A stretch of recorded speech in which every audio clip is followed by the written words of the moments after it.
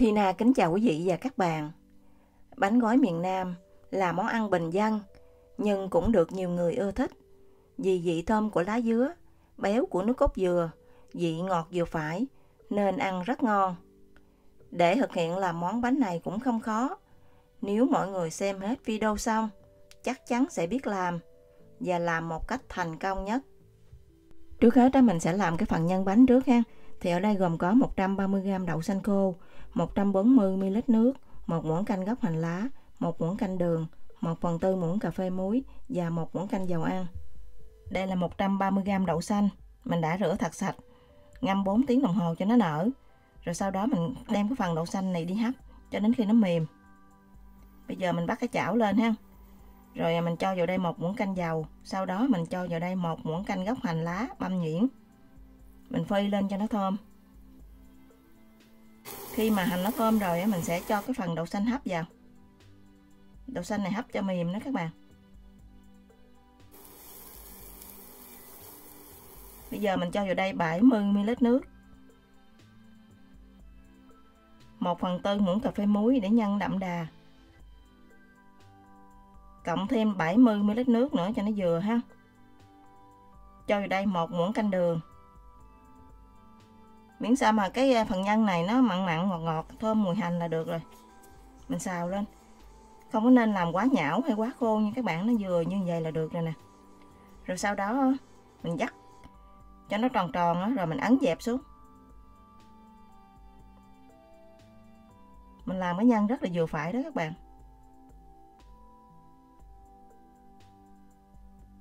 Làm cho nó tròn tròn ha. Rồi, cái phần nhân mình đã làm xong rồi các bạn. Bây giờ mình sẽ làm phần bột thì gồm có 171g bột gạo, 62g bột năng, 250ml nước cộng thêm 40g lá dứa, 460ml nước vừa sôi, 1/4 muỗng cà phê muối, 1/4 muỗng cà phê mùi lá dứa, 2 muỗng canh dầu ăn và 6 miếng lá chuối. Ở đây là 40g lá dứa này các bạn, mình đã rửa sạch cắt khúc rồi. Bây giờ mình sẽ cho vào đây 250ml nước vào cái phần lá dứa này để mình xay. Khi xay mình xay cho thật là nhuyễn để mình lấy hết cái nước màu ra. Xay xong rồi mình sẽ lượt lại. Mình chỉ lấy cái phần nước, còn cái phần xác mình bỏ đi.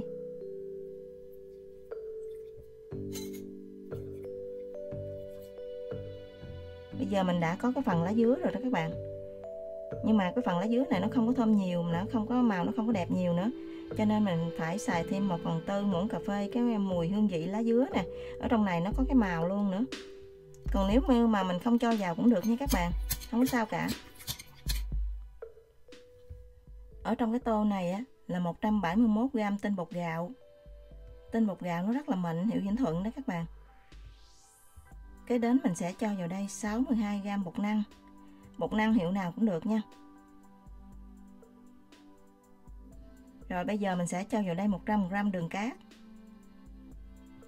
1/4 muỗng cà phê muối. Để bánh có cái gì đậm đà, mặn mặn ngọt ngọt. Tiếp tục mình sẽ cho hết cái phần nước lá dứa vào luôn. Trộn đều lên cho bột nó tan ra. Bây giờ cái màu rất là đẹp mà thơm nữa các bạn.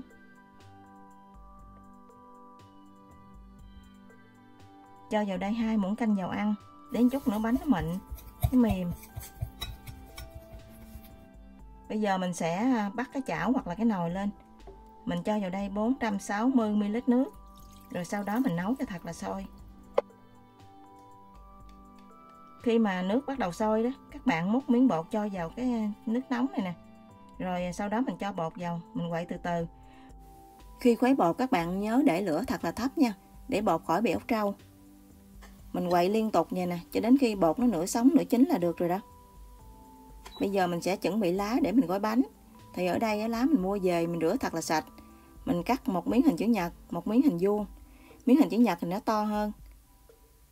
Rồi mình cho vào lò vi sóng, mình bấm 1 phút cho cái lá chuối nó dịu xuống. Sau đó mình lau thật khô, mình trét thật là nhiều dầu lên trên cái mặt trái của lá. Bây giờ mình sẽ múc bột lên cái bề trái của lá để mình gói bánh nè. Khoảng 1/2 cốc tương đương 125ml nha các bạn. Rồi mình đặt cái miếng nhân đậu xanh lên trên. Các bạn để ngay chính giữa đó cho nó đẹp nha. Rồi mình đậy thêm cái miếng lá chuối hình vuông lên trên của cái nhân đó, để chút nữa cái nhân khi hấp nó không có bị nhão. Mình gập 2 miếng lá lại, mình chặn 2 cái đầu bột này lại cho nó đâu ra đó ha. Rồi mình xếp ngược lên trên đó, vậy nè, một miếng xếp ngược lên trên, một miếng xếp ngược xuống dưới, rất là dễ. Miếng sau nó có cái hình vuông vuông là được rồi. Cái loại bánh này nó dễ gói hơn là bánh giò hoặc là bánh bột lọc đó các bạn. Mình gói xong nè, giống như hình cái gói vậy đó, chắc có lẽ như vậy mà ta gọi là bánh gói đó các bạn. Giống như cái gói đó ha, mình vuốt vuốt bột cho nó đều. Này dễ gói lắm phải không các bạn? Để mình làm một cái nữa cho các bạn xem ha. Múc 1/2 cốc bột, tương đương 125ml đó. Nếu mà mình gói nhỏ thì khoảng vậy là vừa, còn mình gói lớn hơn thì mình cho bột nhiều hơn nha các bạn. Nhưng mà cái gói cái to quá ăn nó ngán lắm, nó không ngon được. Gói nhỏ nhỏ vừa đẹp vừa ngon. Thì mỗi lần mình múc bột xong á, mình dàn bột cho nó đều ra ha, rồi mình cho cục nhân đậu xanh lên chính giữa bột đó các bạn. Rồi sau đó mình sẽ đặt một miếng lá chuối vuông lên cái miếng nhân, để cho nhân nó không có bị ướt khi mình hấp á. Đó, đậy lên vậy nè. Rồi xấp 2 cái mặt lá lại với nhau. Rồi mình chặn cái đầu bột hai bên nè, lấy cái tay chặn xuống, rồi bẻ một miếng lên trên, một miếng xuống dưới là xong. Quá dễ. Nếu mà nó dư lá ra, các bạn dùng cái kéo cắt cho nó gọn gàng. Mình dàn bột ra cho nó đều ha. Các bạn nhớ là đảm bảo nhân nó phải hình tròn, nằm ngay chính giữa của cái bột á. Cái bánh này đặc biệt là ở ngoài á thì nó vuông, còn ở trong nhân á là nó tròn. Mình đã gói xong hết rồi các bạn, mình sẽ đem đi hấp. Mình cho nước vào cái nồi hấp điện này nè, cho lân thôi, không có cho nhiều quá. Rồi mình cho cái miếng này xuống nè. Cái miếng này để nó nóng, giữ nóng đó các bạn. Rồi mình đặt cái sửng lên, rồi mình cho bánh vào để mình hấp. Cái sửng này nó có 2 tầng, sửng cũng nhỏ không có lớn. Mình cho tầng dưới 3 cái, tầng trên 3 cái, hoặc là mình cho hết một lượt luôn cũng được, nhưng mà hấp vậy thời gian nó lâu hơn, cho nên mình cho phía dưới 3, phía trên 3 thôi. Rồi mình bấm nút. Khi hấp bánh mình để nhiệt độ trung bình, hấp khoảng 30 phút là bánh chín nha các bạn. Không có nên để lửa lớn nha, lửa lớn thì bánh nó không có đẹp. Hấp 30 phút. Sau 30 phút bánh chín các bạn để y trên nồi, tắt bếp, rồi để cho nó nguội luôn, khỏi cần lấy ra. Khi nó nguội hẳn các bạn lấy ra. Trong khi chờ bánh chín thì mình sẽ đi làm cái phần nước cốt dừa. Ở đây mình có 60g bột dừa, 250ml nước, 2 muỗng cà phê bột gạo, 2 muỗng cà phê đường, 1/8 muỗng cà phê muối. Ở đây là bột dừa của Thái Lan nè. Bột này là bột nước cốt dừa đó các bạn. Mình sẽ cho vào nồi 60g ha. Rồi mình cho 250ml nước, 2 muỗng cà phê đường, 1/8 muỗng cà phê muối. Mình trộn đều đường với muối với bột cho nó tan ra. Rồi bây giờ mình cho vào đây 2 muỗng cà phê bột gạo. Các bạn nhớ dùng bột gạo, không có dùng bột năng nha. Dùng bột năng nó dẻo, nó không có ngon. Kinh nghiệm mình làm đó các bạn. Bây giờ mình bắt lên, mình nấu cho cái phần này nó sền sệt lại nha. Mình nhớ trộn đều, bởi vì cái bột này nó có bột gạo, rồi bột dừa nó dễ bị xích đáy nồi lắm, cho nên mình phải trộn cho nhanh. Mình nấu cho đến khi cái bột nước cốt dừa này nó kẹo lại là được. Nó kẹo cỡ vậy nè các bạn là xong rồi nè. Vậy là ok rồi đó. Thì bánh á, mình hấp xong mình để y trên nồi á.